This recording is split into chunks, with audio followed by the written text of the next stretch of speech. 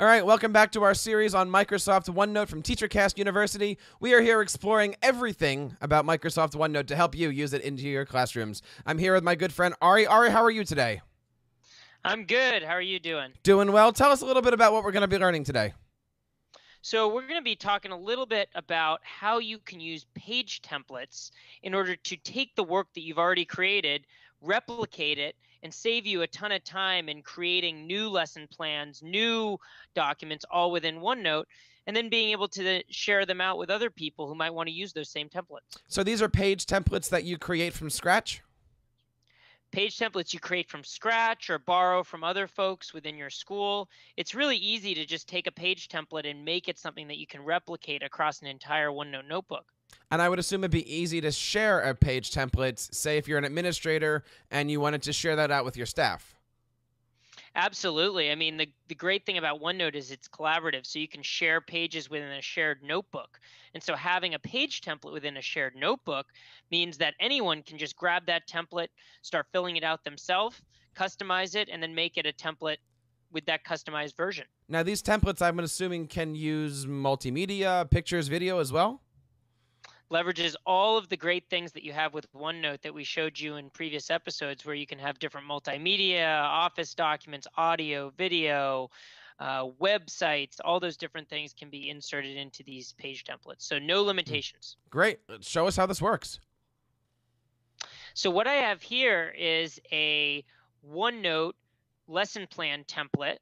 And so what I have is I have just different boxes that have been inserted into the OneNote page in that flexible canvas that we've talked about before. And so what it allows me to do is just start figuring out, what does my lesson plan look like? So if I want to make sure that each of my lesson plans has a specific structure, I can add these different boxes in, add separate tags. So maybe my scope and sequence is, math curriculum for 8th grade. And I want to make sure that each of my templates has that in there. And maybe there's a document I want to insert into there. I can do that as well. But for now, I'm just going to take this template and I'm going to use it across other classes that I might be planning for. And so in order to do that, I just click the Insert tab, go to Page Templates, and it opens up a new pane on the right-hand side. And so there's some pre-canned templates here, specifically for academic, if I wanted like lecture notes or class notes. These are very student-focused. But let's say we want this more teacher-focused lesson plan template. And so what we can do is say, save current page as template. So we hit that, and we'll call this one lesson plan template. And then we check this box saying set as the default for new pages in this current section. I hit save, and then I can exit out of this, and every time I select a new page, it creates another template with that exact structure that I predefined in my lesson plan template. And so then maybe I say, lesson plan 1, and I can create a new one, and it's lesson plan 2. And then, as you start filling them out, I'll jump over here and you can see what a rich filled out lesson plan might look like, with documents and text and links and images all within that lesson plan template. And so you don't have to keep starting from scratch. You have those templates all available to you just via that page templates pane. And so when you want to, you can just take that lesson plan template. Maybe we have our lesson plan template up here.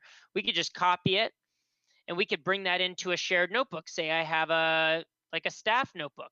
I bring that over here into maybe my 6th grade math lesson plans I want to share with the rest of my group. And I can just hit right click and go paste. And there's my lesson plan template right within my shared staff notebook so that other teachers can leverage it within their lesson planning work. So now that you've seen lesson planning, another example of how you can use page templates within a school environment is for a principal or maybe vice principal using tide charts. So we'll go over to this other section in our staff notebook called tide charts. And you can see that there are different weeks of tide charts. And what are tide charts? Tide charts are basically a table with students' names and advisors' names so that a principal or vice principal or any other staff in the school can get an understanding of how different students are doing throughout the school week. And so what you can see here is there's different students filled in with their advisor name and their notes for that week. So if we want to, we can easily create a page template for each week of tide chart. And so again, we just go to our page templates. It opens up that pane. We can say save current page as a template. We can call it our tide charts template. That as the default for the section. And then we just create a new page for week 5. And maybe we just remove everything in here for the notes for the week, but we keep our students. We change this to maybe the 15th through the, what would that be, the 21st? And so then we have that easily accessible new template with the tide chart. And so everyone in the school is up to date and can work together on this tide chart and updating the status on each of the students.